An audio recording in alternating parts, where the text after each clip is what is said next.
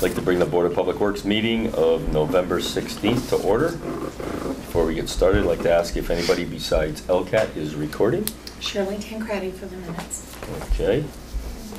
And our first item of business would be to review and approve the minutes of the meeting of November 2nd. So moved. Second the motion. Any further discussion on them? All in favor? Aye. Okay, that's approved. We also need to review and approve the minutes of the executive session. So moved. November 2nd. So moved. Second the motion. All in favor, roll call. Aye. Aye. Mr. Wilson, aye. Do we have to do No. that? No, we don't have to do that. No, you- Aye. Going in. Okay, we're all approved. Yeah, aye. All right, and we'll move right on to Bob Parent's superintendent report. Thank you. We've got what I think is a pretty short agenda tonight. That's what you always say. I know it is what I always say.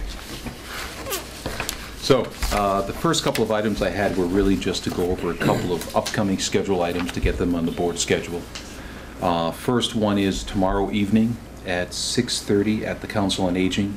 The Appropriations Committee has invited the board and myself, as well as other elected boards, into a presentation. They provided really only a little bit of information, but I believe the intent of it is to talk about the town's overall financial situation and to talk about the potential that the town has to start approaching the $25 per thousand levy at some point in the future. And beyond that, I don't know much more other than it's kind of a big picture talking about where we are and where we might end up being potentially in the future. The next meeting that I wanted to put onto the agenda is on December 1st. Again, the board and myself have been invited to attend a meeting with the Appropriations Committee. That's their typical annual meeting where they meet with all the departments and basically hand out the budget packets, the information regarding what they're looking for material as part of the budget development process for fiscal 6-17. And what format they're looking for that information in as well. What time would that be? That, I believe, is at 6:30 as well. And the And first again- one's at 6:30? That's correct. And if they have any constraints or guidelines that they're looking for, that's typically the meeting in which that they present that information. Who was sponsoring the one last night? The Appropriations Committee. Both of them. That's correct. And then much further down the road, we do have a scheduled date to meet with the Appropriations Committee in February 2nd, and that is to meet to review the proposed DPW budget once it's been submitted.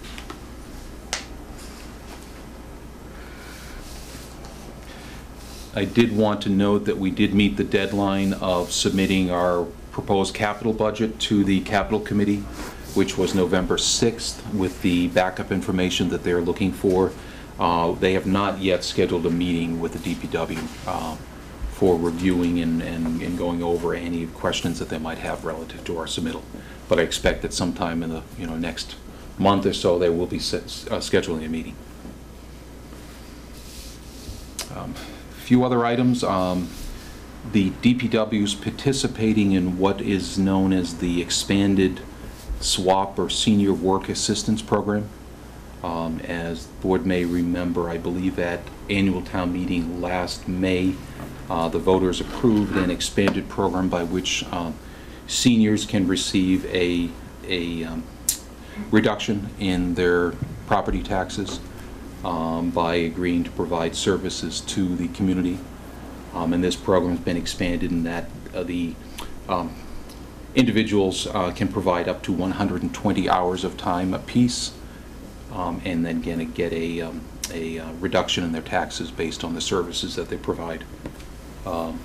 We have been assigned two individuals, a gentleman, Mr. Stephen Beaumier, who I believe Mr. Wilson is Yep. familiar with. There were really two categories of work that we had identified. We wanted to look at things that we might not normally do with our staff, or things that we'd like to do but may not always have time to work on. So Mr. Beaumier was signed up for assistance with gardening and landscaping to assist us with some of the landscaping tasks that we'd like to spend some additional time on in this upcoming year. And then another gentleman, Mr. Robert Bostwick, who has been designated to provide maintenance assistance. My understanding is that he's a very adept technician, mechanic, hobbyist, and that he has some very good technical mechanical skills that, you know, we could benefit from in terms of helping us to maintain our fleet of lawnmowers and other types of service equipment. So we think we'd benefit from the assistance of both of these gentlemen. Some of the individuals that have signed up for the SWAP program will start as soon as January 1st. Believe that most of our two candidates will likely start come springtime, because that's really when we have the need for the assistance. We're just getting two. Just to correct, although Other and we're the departments? only department that's getting two. Every other department. Some departments aren't getting any. Okay. Some are being shared. For instance, I think there is a person who's being shared between the planning office and the assessor's office to provide backup, counter coverage and things like that when needed. Moving on, I did provide the board with a draft copy of our proposed sewer contract with the Springfield Water and Sewer Commission.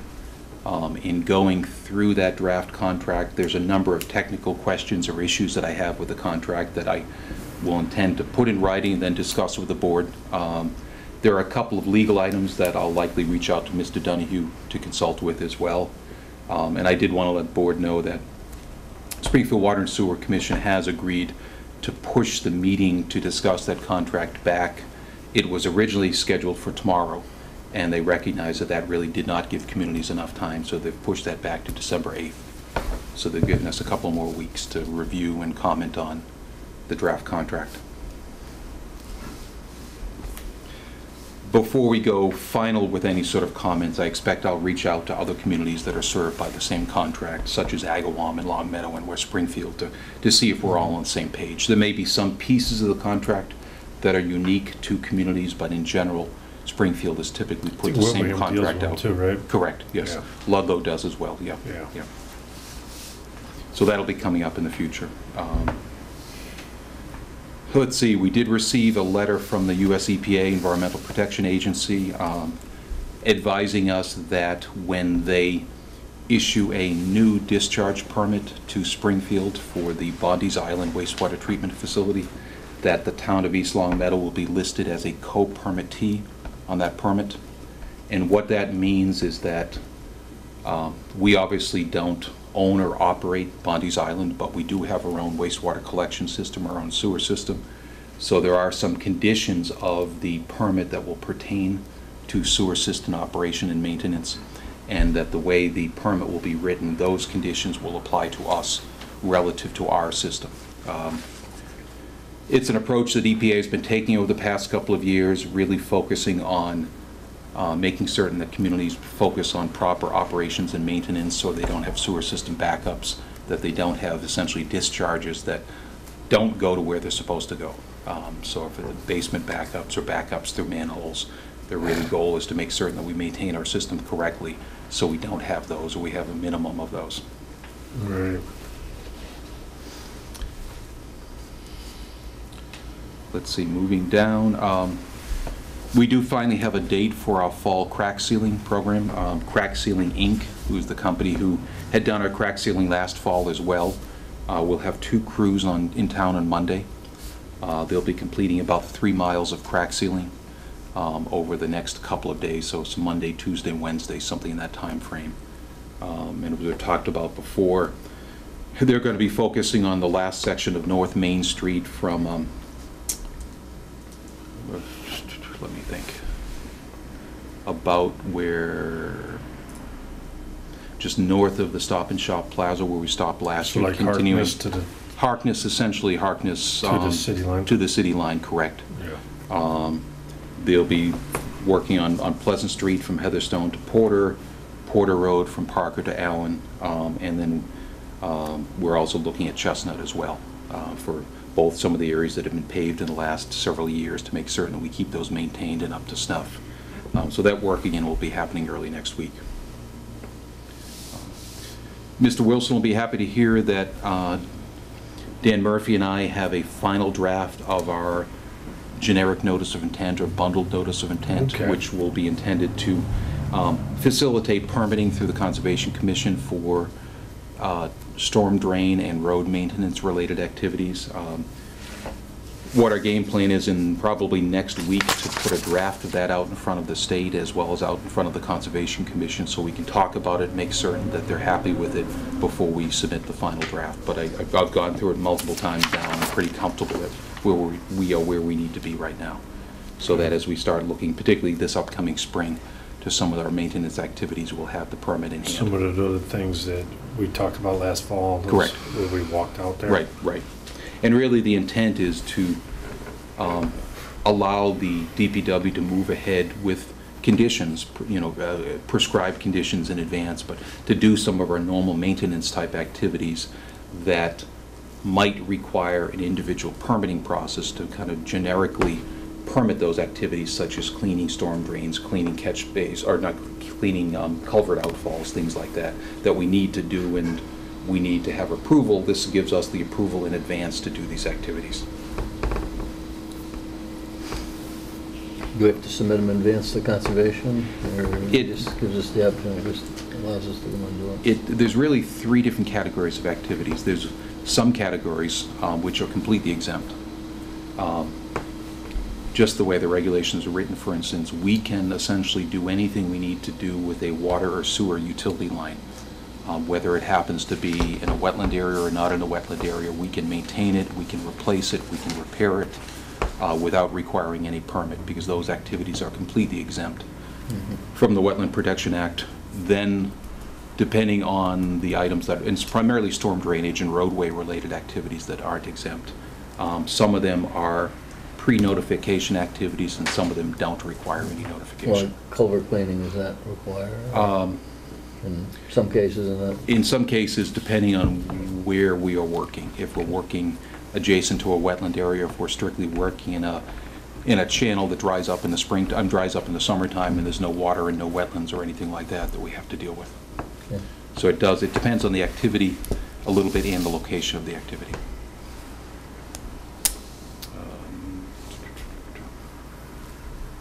And then Dan and myself are working on, as we've talked about before, starting to do some of the investigative work for potential road paving projects next year. We want to get out there and do some test coring and test boring, and we held off because we needed to get Mass DOT approval of that work before we could get it funded under our Chapter 90 funding, and we now have that approval, so we're now good to go to start looking at some of the streets that, potentially we may be looking at in the next year or two. Allen Street is one where we want to do some investigative work, take a look at pavement depths, take a look at gravel depths. Right. Porter Road from Parker Street to the town line as we're heading east is getting to be in pretty difficult shape. Heading towards Wilbraham? Heading towards That Wilbraham. section by the golf Correct. course? Yeah. Those are 2 that come to mind, but they're by no means not the only 2 streets that we're going to look at. And with that, I think I'll turn it over to Mr. Payne, if that's okay. It's okay. Righty. Bruce? Parker Street sidewalk job, we completed the concrete portion roughly on November 6th to High Pine. The guys have been out loaming and seeding for probably about a week and a half now. Quite a bit of loaming and seeding based on some of the elevations of the sidewalk out at that location. The guys are doing well. Residents are happy. We completed the driveways today out there for all the residents, so everybody has easy access to their homes. So we should be wrapping up the loaming and seeding hopefully by Wednesday, and going to circle back and hit that 80-foot wall section, and hopefully be done by the end of next week with the entire project up to that point. Awesome. That'd be great. Yep. Highway Division has been completing many catch basin repairs on mains. We've gotten them all done on the mains. We're circling back around now and getting all to the secondaries. So we probably got, in our work order system, probably another 20 that are on our secondaries, but completing those while the good weather is with us. We've kind of broken up into 2 crews. I have one crew doing the catch basins and another crew going out and asphalting behind them and doing pothole work orders. So things are working out well. Hopefully the weather stays with us and the plants stay open for another month or 2. Other than that, vehicle update. Myself and Mr. Langoni have reached out to MHQ over the past month on a fairly regular basis trying to get a delivery date on trucks 77 and 78. They have not been able to give us an actual delivery date as of yet. So we'll continue to reach out to them, pressure them to see if we get some kind of date. Unfortunately, when we do reach out to them, it's based on an order. They usually wait till they get 25 trucks before they order them. I know they're on order. It's just actually getting a date from them. So I will keep you guys up to date and Mr. Parent on when those vehicles are going to be delivered. So I'm hopeful in the next mid to late December we should have those trucks in hand. So we'll keep on them. As far as building reports, we had seen some significant savings with our LED project for the center lights. The usual bill with those metal halide lights that we used to have was roughly about $257 a month. We're down to about $31 a month. Ooh. So Mr. Parent shared some of the bills with me today, and so some of the little things are working out great for us. So we'll continue to Hit those numbers one more time, 270 something? yeah, $257.39, and then the bill this month was $31.80. That's awesome. Yeah. The background in that was one of the projects that was reviewed, had a very short payback on Yeah. it. We went ahead, I believe, with our own funds Operational monies. and just went ahead and made the change because it was a no-brainer to go ahead and relatively low cost Yep, to yep. put in the Just- LEDs. Yeah, just a matter of taking out the old ballast, throwing in the new LED lights with our town electrician. Took him a couple days, but yeah, it's worked out well. There was also, we've purchased a bunch of bulbs, especially for the library and town hall. Another investment of about $400 or $500 that we're looking at just to take out of our operational to retrofit some of the other interior lights at the town hall and the library. So hopefully we'll see some savings there also. We don't qualify for a rebate program for that? We do get a very little amount, but some of the, especially some of the bulbs that we're purchasing, we go through a lot of bulbs at the library. There's many different kinds of bulbs, and between hours of operations, they seem to be, the life expectancy on some of those bulbs is very, very minimal. So hopefully with these new LEDs and everything else we're doing, it should be, upfront cost is going to be a little bit more, but long-term, it should pay for itself. So How do we monetize that for appropriations? Is that a bullet item you can bring up when it's appropriate? Because it's coming out of our operations for buildings, Right.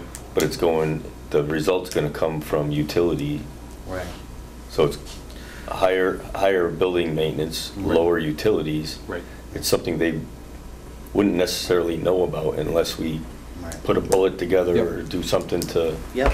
bring it to their attention. Right. It's something that we certainly could say, hey, you know what? List of projects that we did, and Yeah, at least so people understand, we're willing to Yep. take out of our building maintenance and we understand the total picture. yeah, That this helps our utility costs. right. It's a different bucket, but for us, all our buckets are one. Right. Trying to I mean, save the town yeah, money. and this one's a really easy one to kind of quantify because it has its own meter. Like we did the Maple Shade steam traps this summer.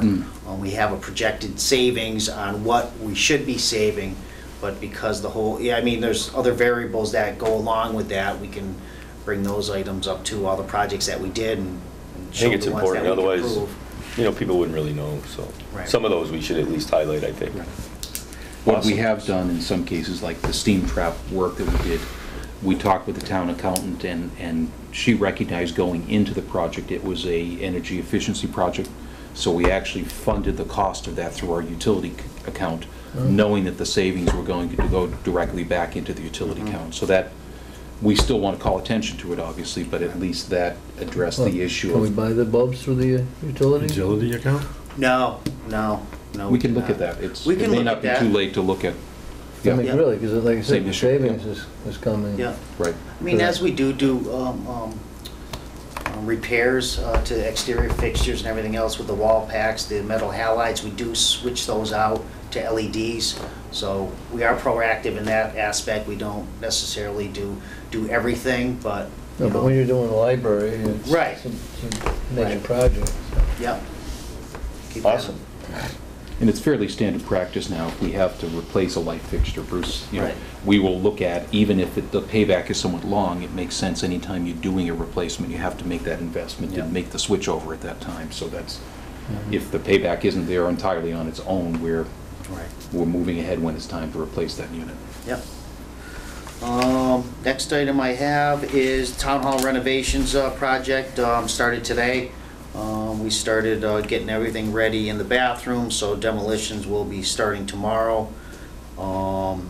So that will be moving forward. We're gonna be starting to make a little bit of noise over there, but hopefully we'll keep everybody happy during the process and keep you guys informed of the progress we're making over there. Other than that, senior center generator, hopefully that unit should be in by the end of this month to get that installed, and then we can begin the process of putting the roof over there and getting that facility some backup power. And that's all I have. Okay. Anything on the town engineers from Dan's perspective, or are we good to go? I think I really covered that with the crack sealing and the roadway work. So, Okay. yeah, Okay. now that we're out of the construction season, we're catching up on some of the things that have been on the list for longer they should have, but no, we're now gaining on them. Excellent. Any other business? Nope. Dan? The only other Great. question I might have is like, we're working with getting grease traps put in with, We started that, yeah, as I just said, now that we're back, it's time to refocus some effort. So yeah, I did have some early conversations we had talked about previously between Mr. Gorman as Board of Health Chair, and Right. talked about the idea of working together, but other than getting some examples from other communities, I haven't advanced with that. right, but I mean, with the sewer, with the Springfield Sewer and Water System making us a co-permitter, I Right. mean, that's gonna help keep the grease on our Absolutely. lines. And the grease can be one of the primary reasons that we get backups and problems, so yeah. Right. I agree. Okay. Schedule another meeting.